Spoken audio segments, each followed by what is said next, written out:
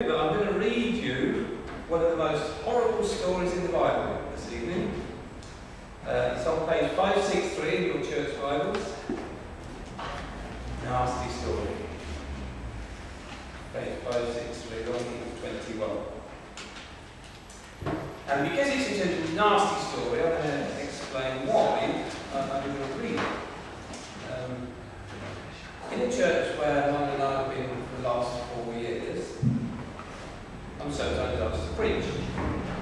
And because they have a preaching schedule, you're given your preaching, your passage, your subject.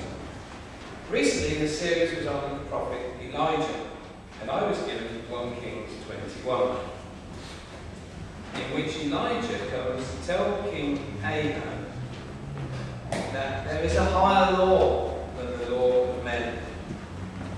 And by that law, we all, including the king, will be judged. Now that's not a popular subject, of course, in 2015, only 2015. And yet as I studied it, I was amazed at just how relevant it is for us today, and how timely I think it is to share this with you. We can call it the Elijah task, if you like, the Elijah task. And as we read through, see if you can figure out what the Elijah task is. That's the easy bit. But the difficult bit is when we come to realise that this is our task too today. Elijah's mantle has fallen on us. So, 1 Kings 21.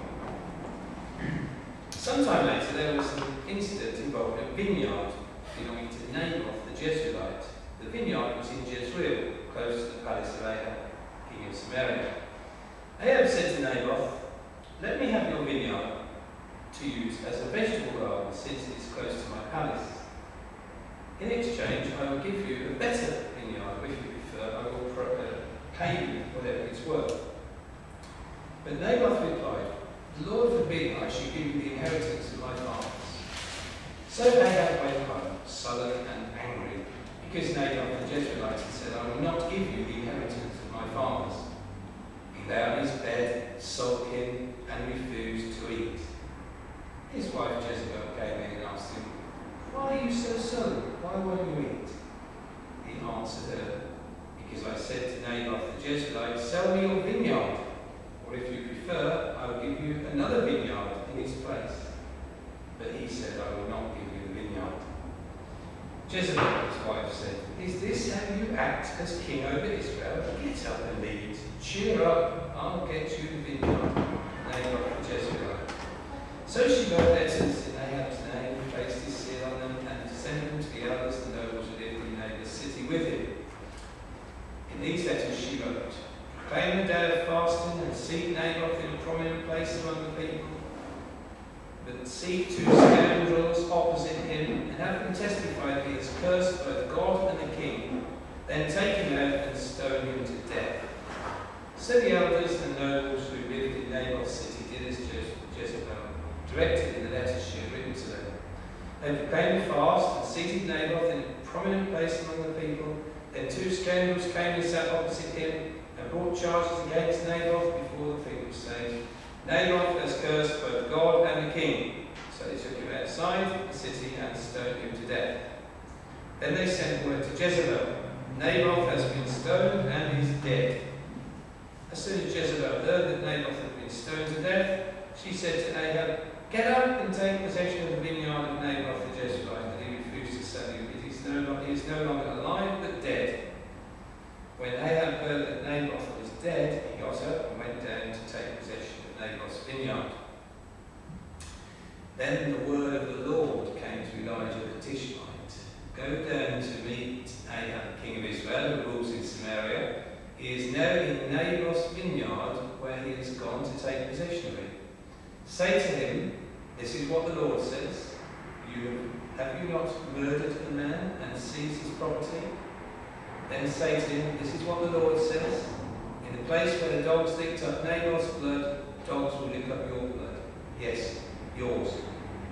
Ahab said to Elijah, so you found me, my enemy. I have found you, he answered, because you have sold yourself to do evil in the eyes of the Lord. I'm going to bring disaster on you. I will consume your descendants and cut off from Ahab every last man in Israel, slave or free. I will make your house like that of Jeroboam, son of Nebat, and that of Baasha, son of Ahijah, because you have provoked me to anger and have caused Israel to sin. And also concerning Jezebel, the Lord says, dogs will devour Jezebel by the wall of Jezreel. Dogs will eat those belonging to Ahab who die in the city, and the birds of the air will feed on those who die in the country. There was never a man like Ahab who sold himself to do evil in the eyes of the Lord, urged on by Jezebel his wife. He behaved in the vilest manner by going after idols like the Amorites the Lord drove out before Israel. When Ahab heard these words, he tore his clothes and put on sackcloth and fasted. He lay in sackcloth and went around meekly. Then the word of the Lord came to Elijah the Tishbite. Have you noticed how Ahab has humbled himself before me? Because he has humbled himself, I will not bring this disaster in this day, but I will bring it on his house in the days of his son. And if we read on into the next chapter, we will see that in actual fact, Naboth came to a very bad end. Okay, so what do we have here? Well, quite simply, Ahab sins with a capital S. And Elijah, the man of God, turns up with God's take on the situation. Elijah, who we must understand, is a completely disinterested participant in this situation. Disinterested, notice I say. I didn't say not interested. He probably was interested, but he was disinterested in the sense that he has no personal involvement. He's simply God's messenger. Not giving his judgment, not personally affected by what's gone on. He has no axe to grind, he simply comes to say what God has to say about the situation. And this is the Elijah task. But because of what he says, Ahab concludes that Elijah doesn't like him. You see it there in verse 20, don't you? He says, so you found me, my enemy. If it was today, here and now, Ahab would label Elijah's coming and speaking as a hate crime. He dared to tell someone that they were wrong, morally wrong. And today, of course, that's just about the worst sin you can commit, isn't it? If you dare to do it, if you dare to tell someone that they are wrong in what they're doing, then the assumption is that you're doing it because you don't like them. You wish them ill. Maybe you've secretly got an image of them somewhere you're sticking pins in it. You tell me I'm wrong, and I'll tell you, you hate me. My enemy. I'm reporting this to the police.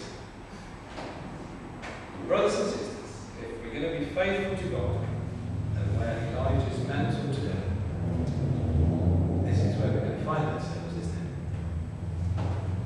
it? Elijah was simply a courier, a messenger boy. And for Ahab to react in the way he did was as foolish as for me to accuse the postman of a hate crime because he brings me disinterestedly a letter that I don't like. Now you don't need to tell me, I don't need to tell you that as God's people, we find ourselves in a more and more difficult situation today. There was a time when, by and large, people around us respected the Word of God. I can even remember a time in England when if you told someone that they weren't a Christian, they would have been really quite offended. But it's very different now, isn't it? Now people actively hate the Word of God. And they say, of course, oh, religion is a dangerous thing, and it's a troublesome thing, and it causes all the problems there are in the world. They're even called for it to be banned. And of course, it's very convenient for people to lump all religious folk together and to label them as extremists or terrorists or radicalised or whatever. And if we dare to tell them God's take on things, on the way they live, then we, like Elijah, are in danger of being criminalised. So let's look more closely at this situation now. I want to say three things about Elijah. And by extension, of course, about ourselves, if we believe that we have the Elijah task today. First of all, Elijah was not being judgmental here. He was not making himself the judge and jury and passing judgment on the king. He was not giving his opinion. His words are, "This is what the Lord says it 2 or 3 times. And he goes on to speak in the first person being God. Elijah has not come to take the high moral ground, he has come simply to deliver a message from God. And if we believe that we wear Elijah's mantle today, then please do not be judgmental in face of people's sins. We are simply God's messenger boys and girls, not their judges. Now let's face it, and we have to face it if we're not sticking our head in the sand. We live at an unprecedented time in history.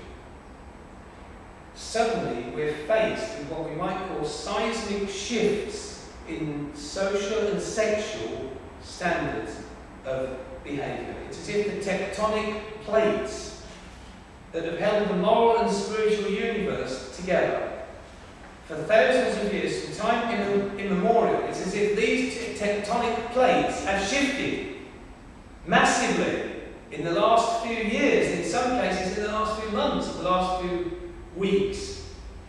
And the result is a corresponding earthquake in social and sexual behaviour.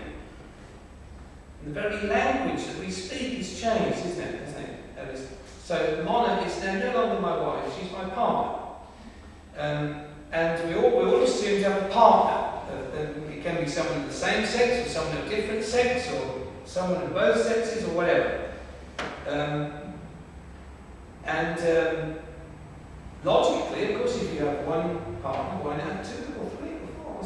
What's the odds? I remember one of me picked up a young girl in our car a few months ago and gave her a lift, and she was telling she got a boyfriend and girlfriend. We're back to what in a few years ago was called bigamy, legalised bigamy, really. And where it's all going, I hate to think, with the latest trend being to increasing calls to grant human rights to certain animals. Human rights to certain animals. Well, I leave it to you to imagine what lines we're going to cross before too long. Things have changed seismically, and all in a very short time. And what is amazing is that if you dare to say anything to the contrary, if you dare to say that what was right 50 years ago is right today, or 1,000 years ago, or even maybe 20 years ago, what's been right from time immemorial, if you say that that is right today, and especially if you dare to tell people that they're wrong to disagree with you, then you are criminalised. You are criminalised. Said to be judgmental, or even worse. You are a danger to society, and especially a danger to children. I was interested to see that we've actually now got the leader of a political party in England who's an evangelical Christian. Do you realise that? The new leader of the Liberal Party. I've only got 8 MPs, but the new leader of the Liberal Party is a committed Christian. And I was interested to see, apparently, that during the debate on same-sex marriage that because of that, sections of the press are really taken into task. How can we have a leader of a political party in Britain who hasn't voted for same-sex marriages? It's unbelievable, isn't it? A few years ago, it would have been unthinkable. These are unprecedented and unbelievable times. And the Elijah task today is not for us to give our opinions, not to be judgmental, and certainly not to hate anyone, but simply to say what God has said. And incidentally, how can we be accused of taking the moral high ground and looking down at everybody else when we are the very people who religiously make a point of getting up early on a Sunday morning to go to a public meeting and to acknowledge that we need forgiveness. We are sinners and need forgiveness. Not many people do that, do they? But we do. We come to acknowledge that we are no less than anybody else, and we're simply calling on our fellow sinners to come to where we are and to do what we're doing, to be honest about our sins. In today's climate of opinion, just about the most heinous crime you can commit is to tell someone the standards by which we live are not merely personal but universal. They apply to him as well as to me. I often have people will say, you believe what you want to believe? That's all right, I won't stop you. But the social contract is that you won't stop me believing what I want to believe. You cannot say that your standards, your morals, are universal and absolute. And that was Elijah's problem, wasn't it? And it's ours. According to Ahab's standards, he could do what he wanted. His power was absolute. Magna Carta would not be signed for another 2,000 years. So when Elijah comes along and says, sorry sir, there are higher standards than yours, and they're universal. Ahab didn't like what Elijah said, so he thought that Elijah didn't like him. So, you verily my enemy. You don't like me, so I don't like you. A modern man accusing Elijah of hate crimes. Brothers and sisters, if we're going to be honest, and the best thing to do is to be honest, isn't it? It's what we're here for. I'm afraid that the days when as Christians we could expect some respect for living by certain standards of decency, they're over. We're going to have to make tougher stuff from now on. Like many of our spiritual ancestors had to be. I recently read that in the first 300 years of the Christian Church, in the days of the Roman Empire, before Constantine made Christianity the official religion of the Empire, in those first 300 years, something like 6 million Christians were martyred. That's as many Jews as were martyred in the Holocaust. And these dear Christian people were not terrorists. By and large, they were pacifists. Lots and lots of them were simple servant girls, martyred, simply because they said, the law of God is above the law of man. Their prime and ours is well summed up in the quotation from the Acts of the Apostles, where it says about the Christians, they said that there was another king, one called Jesus. Caesar's legitimacy was that might is right, but Jesus' legitimacy was higher. Here we're talking about maker's rights, aren't we? He made us. He made us, so he has every right to say what goes. Full stop. Elijah had not come to judge, and nor have we. He simply had a message from God. And he had to tell Ahab that God is the one to not only Elijah but also Ahab himself would be answered. And Elijah was simply the messenger, not judgmental, nor are we to be. And the second thing we can say about Elijah here is this: he was not prejudiced, and nor are we to be. Prejudiced. Now here's one of many words which, in that tectonic shift and that earthquake that we spoke about a few moments ago, one word that has come to mean something quite different from what it has traditionally meant. So today, if we say anything against what is supposed to be called politically correct, whatever that means, if we say that anyone is in any way slightly different from anybody else, or in some way less capable than anybody else, then we're said to be prejudiced. Prejudice. It's come to mean having an unreasonable bias against something or someone.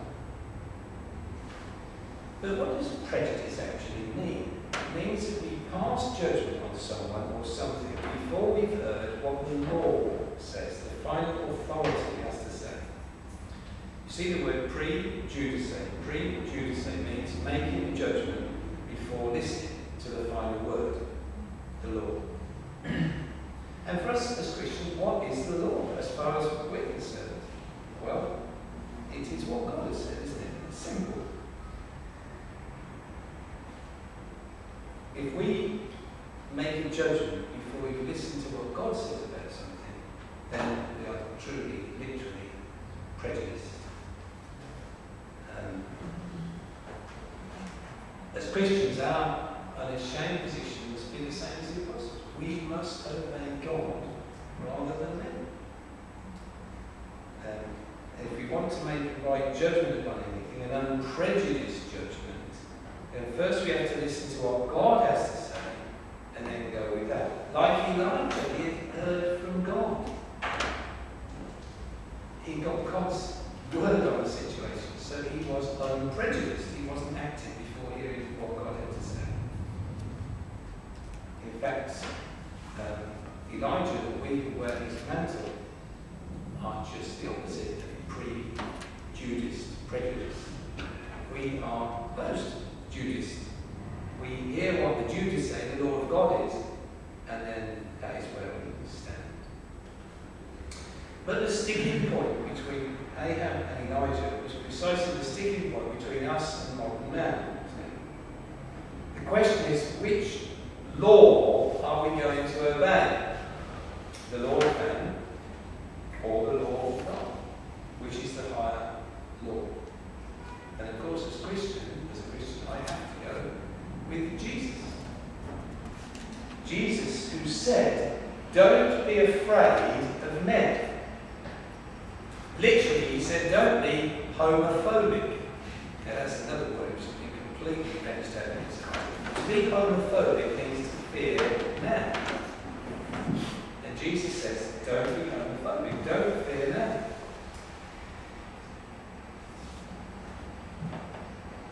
Jesus said, don't be homophobic, don't fear man.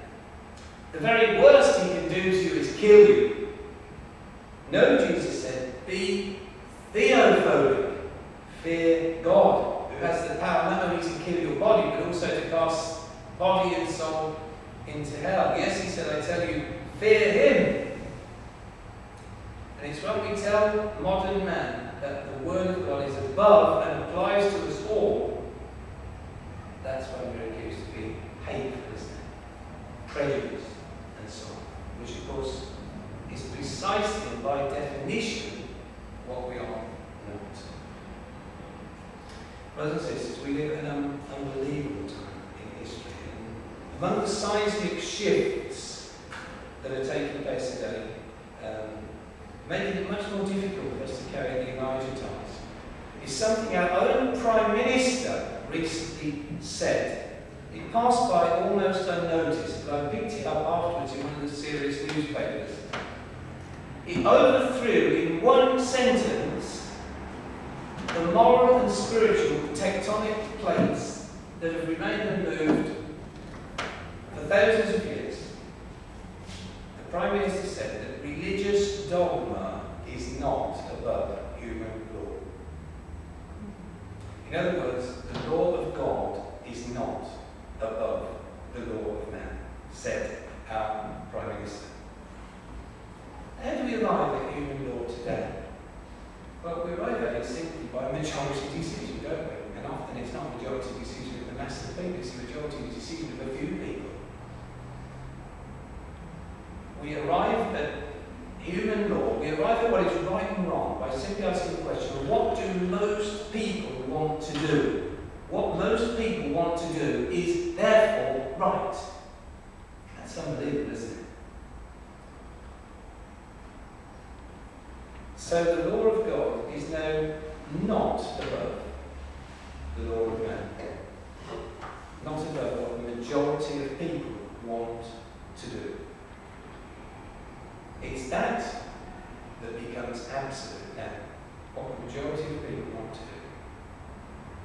In a sense, man has put himself in the place of God, isn't he?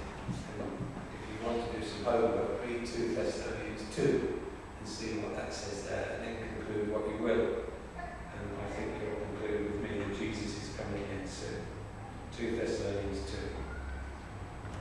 2. In Ahab's time, it was not what the majority wanted to do that was right, but what the king wanted to do. That was absolute. And either way, when Elijah or his modern counterpart turns up, having heard from God, not prejudiced, but having heard the final word, he now has a dangerous and difficult task. He's certainly not popular. Third thing we can say about Elijah here is that he only wanted the best for the king. Elijahs do not hate anyone. Did you notice at the end of the story here that in response to Elijah's word, Ahab actually had a change of heart? Verse 27. When Ahab heard these words, he tore his clothes, put on sackcloth, and fasted, and lay in sackcloth, and went around deeply. And God says to Elijah, Elijah, do you see that? Ahab has humbled himself. And because he's humbled himself, I'm not going to punish him as severely as I was going to. In other words, because Elijah came to Ahab, and Ahab made a response, his punishment was reduced. And Elijah doesn't respond to that by saying, oh God, no, what are you doing? No, please, for goodness sake, take him to the cleaners. No. Both God and Elijah were glad that Ahab's partial repentance, they only wanted the best for him. And brothers and sisters, it's because we want the best for people that we sometimes have to tell them they're wrong. That is a silly modern idea that you mustn't tell anybody that they're going wrong. They're heading for disaster. It's just what I said it is. It's a silly modern idea.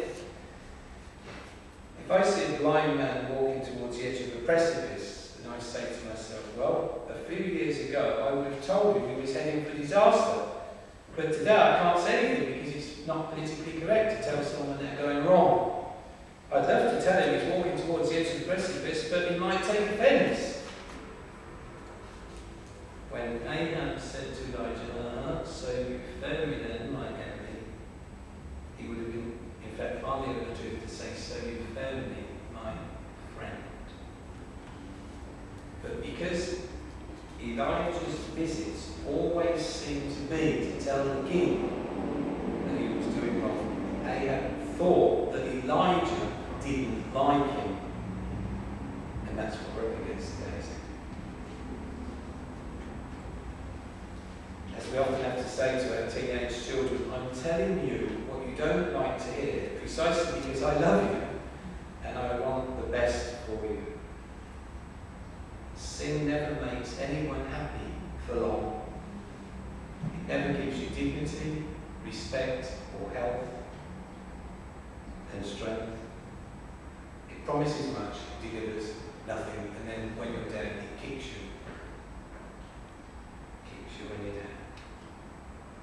And we need to be warned up because God is our judge, and Jesus said He is recording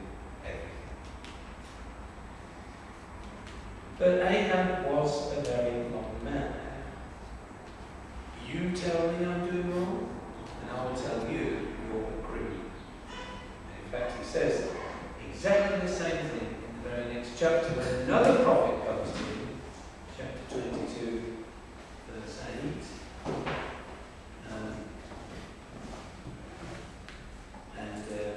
The king of Israel answered and said, "There's still one man who we can inquire of the Lord, but I hate him because he never prophesied anything good about him, but always bad." That's talking about another prophet who came King Ahab's way. I hate him because he never prophesied anything good about him. Who was responsible for hate crimes? Elijah, the other prophet, or Ahab? I hate him, he says. And once again, in this second story, chapter 22, we only have God's disinterested messenger coming to tell the king God's take on the situation, hoping, no doubt, that it would do some good. But Ahab's take was, I hate him because he obviously hates me. In fact, elementary psychology will tell you that if you hate someone for whom you have a tough message, then they will never listen to what you say. If people know that you don't know, if they know you, they will never listen to what you say. So Jesus was always telling us to love the people who don't like us, because it's only when they know that we love them that they will listen to our word. And that's the challenge at this most significant crossroads in our histories now. To love people, to love them like God loves them, if you like, to love them to bits. Because it's only then that we are likely to be in a world that increasingly loves its sin, institutionalizes its sin.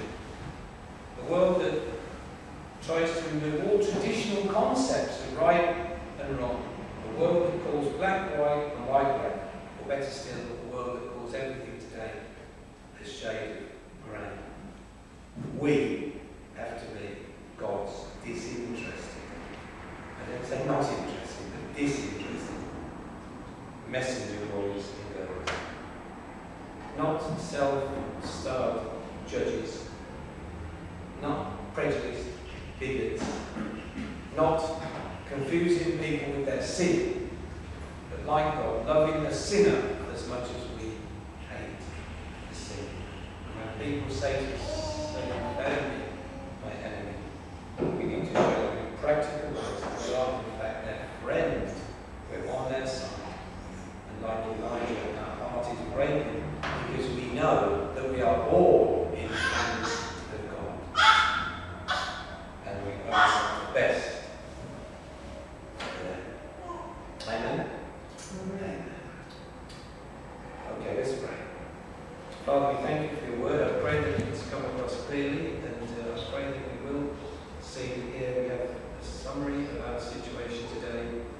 Lord, it's tough, but it's been like this for so many Christians in so many places at so many times. And I pray that we'll be up to the challenge and somehow be able to so love people when we speak truth, they will know that we're only doing it for their own good. So, Father God, we pray for your help in these difficult times. You have seen fit to place us in this moment in history when these tectonic plates have shifted, and right is wrong now, wrong is right, and we're here standing isolated on the side of your word. We pray to Lord God that you'll help us. Give us wisdom, give us courage, we pray. Give your church all that she needs in these difficult days to hold forth the word of life. We pray in the name of the Lord Jesus. Amen. Amen. The David is also to choose your person. I've not chosen one which directly attaches himself to the message we just heard, but recently I've been really thrilled to discover some songs by Stuart Townsend. He's written some brilliant songs lately, or in the last few years, but I've only just discovered them. I'm always a bit behind everybody else. I noticed this morning that the very last song in the red book here is one of those songs, recent songs, where I still turn to. And I thought, oh, I'd love to sing that tonight as we finish our time together. The power of the cross. Okay? This the power of the cross. Christ became sin for us. He took the blame, bore the wrath. We stand forgiven at the cross. Okay, let's stand to sing. Very last, A12, very last song in your red book. If you haven't got A12 in it,